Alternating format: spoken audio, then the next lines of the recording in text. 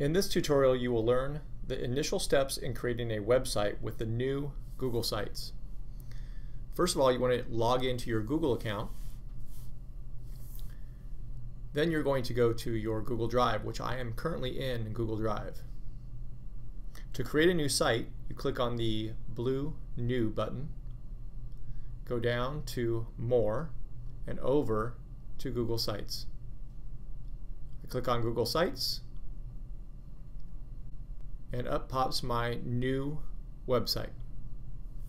At that point, you want to enter the name of the site. In this case, I'm building a teacher website, so I'm going to name it my name.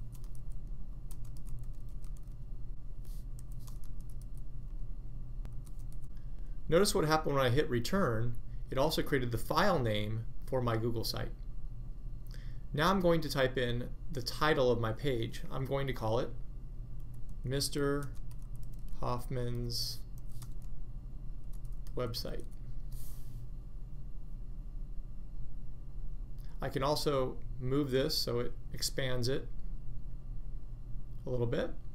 I'm going to go back over here to the name right here, and I'm going to actually delete this because it's no longer necessary, because I have a title that covers the header in the space of my website. I have now just created my new teacher website.